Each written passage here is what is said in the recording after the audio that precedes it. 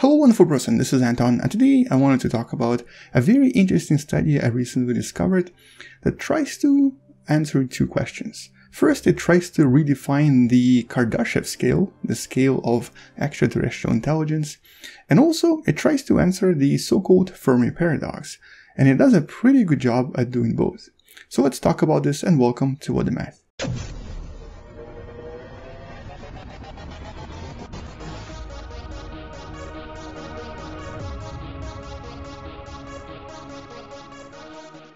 So the biggest question, one of the biggest questions at least, is of course, where is everyone? Where are all the aliens? This is the sort of nutshell of the so-called Fermi Paradox. There are so many different stars, so many different planetary systems, there are so many different potentials for extraterrestrial intelligence to exist, and we sort of think that it should be everywhere. But we haven't found anything, and we have not heard anything. Every possible detection of aliens so far, specifically previous detections like radio signals and other signals that we couldn't explain, have all been sort of naturally explained today. So for example, some of the first unexplained signals from objects that were really bright and also from objects that were very periodical were either quasars or pulsars. And more recently, a lot of other unexplained signals turn out to be so-called fast radio bursts, which have also been more recently explained. So the mystery is sort of there, we haven't really found anything, but we expect aliens to be everywhere, at least mathematically speaking. And theoretically, we also even define aliens in different scales. The so-called Kardashev scale is the best such example, although there are other scales that also do a similar job to this. In this scale, there are three major types of civilizations. Type 1 civilization, also known as the planetary civilization, is able to use the entire energy of the planet. According to this definition, humans are slowly getting there. We're not there yet, but we're about to be there. Type 2 civilization would be a solar system or a star system civilization that's capable of using the entire energy of the solar system and also create these huge mega projects, such as for example the famous Dyson sphere that surrounds the typical star and collects as much energy from it as possible. You might already know the story of the so-called Tabby star, also known as KIC 8462852. This particular star was exhibiting unusual dimming patterns, and one of the more dramatic explanations of this was that maybe an alien civilization built a Dyson sphere around it and we were just observing the patterns of the Dyson rings passing in front of the star. But since then we were also able to explain all of this naturally. So these so-called Type 2 civilizations should not really be that difficult to see because of all of these mega projects they would be sort of creating around the galaxy. And lastly, there is the Type 3 civilization, the galactic civilization that's able to control the entire galaxy and essentially produce projects that are even bigger than the Dyson sphere itself. So for example, maybe these would be projects around ultramassive and supermassive black holes in the center of galaxies, or maybe these would be projects that would actually cover the entire galaxy as well. Interestingly, one of the more unusual explanations for these so-called galactic voids, or these really unusual empty spaces in between galaxies, were in regards to these galactic civilizations creating these huge projects, galaxy-wide projects, that would basically make the entire galaxy invisible. Now, that since then has been disproven mostly because the voids are actually formed by the galactic streams, and we've seen quite a lot of galactic streams and observed them using various telescopes, so it's not really a necessary explanation anymore.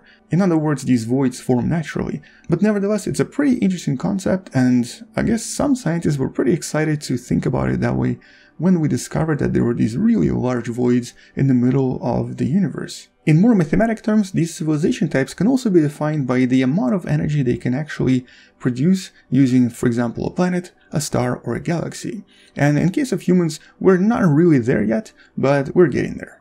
But here's the thing. The Kardashev scale, along with very similar other scales that have been produced over the past few decades, can all be defined as quantity-based scales. They're based on the idea that as we advance, we start making more, bigger, stronger, and more energy demanding machines, tools, and so on. So the idea here is that what we're observing today, the advances in technology, will be continuing, and so our actual energy needs will increase as well. The major implication being that we go from having spacecrafts, for example, to having more and more complex space stations, to having actual colonies on planets, And eventually this starts encompassing the entire planet, then the entire solar system, and then the entire galaxy. It's somewhat interesting, but it is somewhat primitive, based on an assumption that as we evolve and become more advanced, our tools grow with us and become more advanced as well. So in other words, it's basically all based on quantity and tools and the actual power that they consume. With the major concept here being manipulation by humans and the tools that we use. But these scales ignore one major dimension, the dimension of quality. Quality meaning that you don't really need to have more, bigger and stronger things to evolve. You also need to have better things. And not just better things, you also have to become better yourself. The idea here is that as we actually learn to create better and bigger tools, we also start learning on how to become better ourselves and how to assimilate ourselves better with our surroundings. This is the so-called qualitative approach, the approach proposed by the scientists behind this paper. And in short, it can be defined as our need to improve ourselves in order to integrate better with the universe around us, because that's what they believe is important for a more advanced civilization. And here we don't just focus on building bigger, better and stronger tools, we also start doing this to ourselves as well. We start modifying ourselves to fit with our new environment and to become better at adapting to new environments as well. But this is just the beginning, and this is just the start of the so-called transformation for a more advanced alien species to become one with the environment. For example, in the last 10 years or so, we've advanced the so-called CRISPR genetic modification to the point where we can now easily modify any gene in any organism. And all of this came as a result of studying the genetic materials inside ancient bacteria and realizing that they were using these genetic modifications by themselves as well. So now we're actually learning something from these bacteria and trying to apply them to life around us. The other assumption here comes from the idea that as humans, we're far from being perfect in our own environment. So for example, the fact that we all need clothes and different types of clothes depending on the environment is already enough to show us that we're not really evolved to survive in certain environments. In most cases, we depend way too much on various tools for us to survive in various environments. And if we were to move to other planets and try to survive there, or even moons like for example Titan, we would need to have even more advanced tools and even more advanced protection in order for us to just survive on those objects, not even thrive, not even become more efficient. Not to mention that even our brain has evolved to the point where it's inefficient in the current modern environment. We're unable to function in these really large groups of people that we have around us today, and we also are very limited by the computations and the calculations that our brains can do based on all of the information provided by the environment. So taking all of these and some other facts into consideration, the scientists behind this study decided to propose a slightly different, or technically much different, classification of different alien intelligences and the levels of alien advancement, which at the same time manages to answer the most important question, the Fermi Paradox. And here we have 4 different classes. Class 0 are animals. They use the environment as is and they don't try to modify anything. Class 1 are humans. We modify the environment, we can make clothes, we can create buildings, we can create all sorts of tools. But other than the use of tools and the modification of the environment, we do not really modify ourselves almost at all. And then we have Class 2, which is when we start modifying the genes or other biological concepts in order for us to try to fit better into the environment. In a sense, we're sort of getting there. And at least in the last 10 years or so, we've already kind of slowly started to learn how to modify life around us and of course ourselves as well. Although currently most of the laws around the world prohibit us from directly modifying human genome.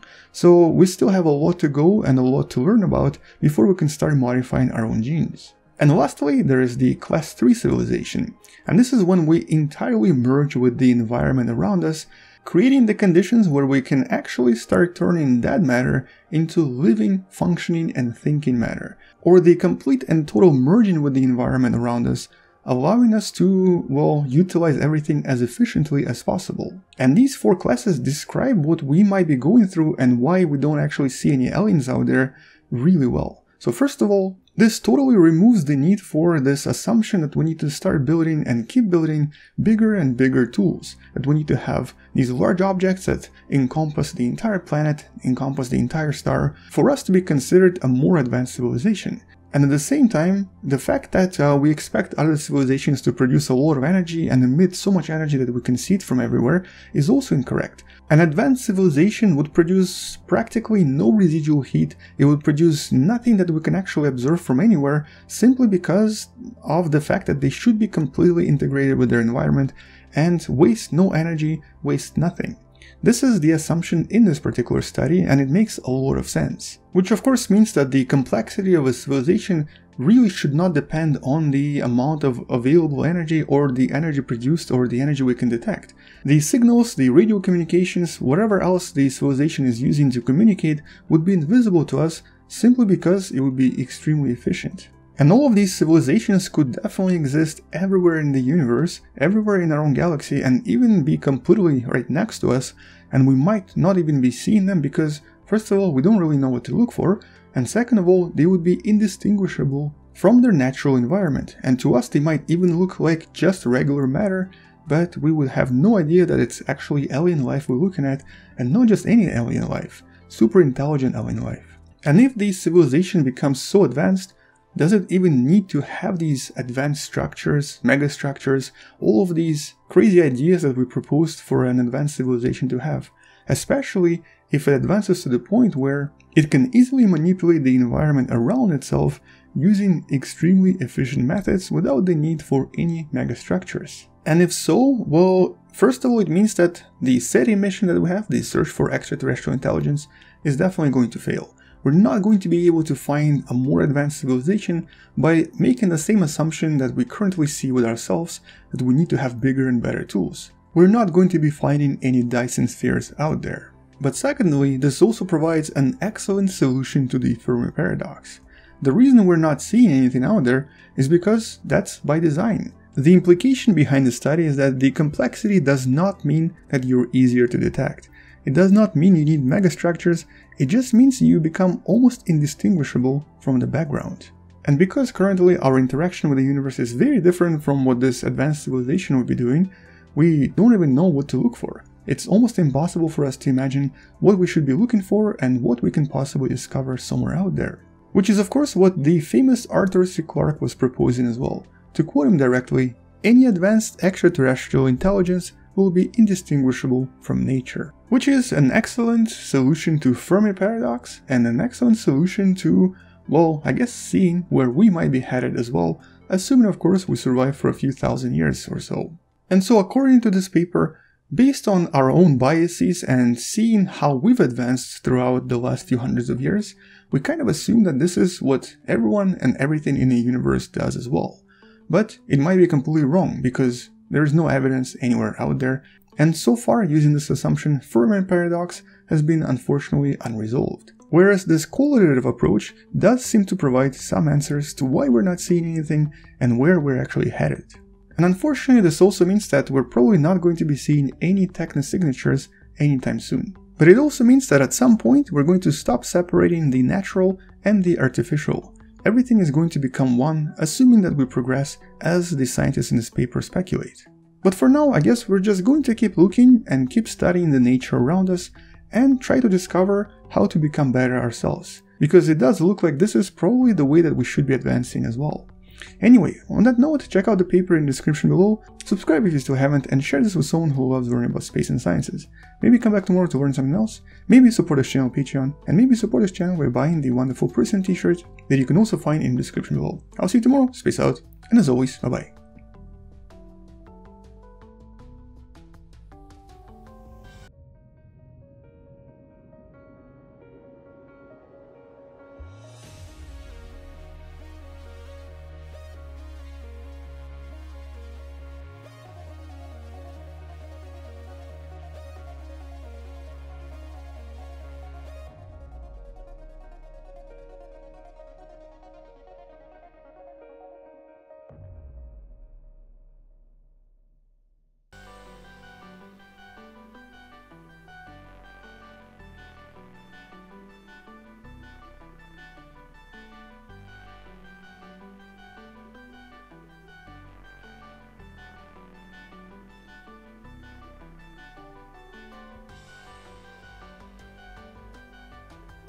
Hello, wonderful person.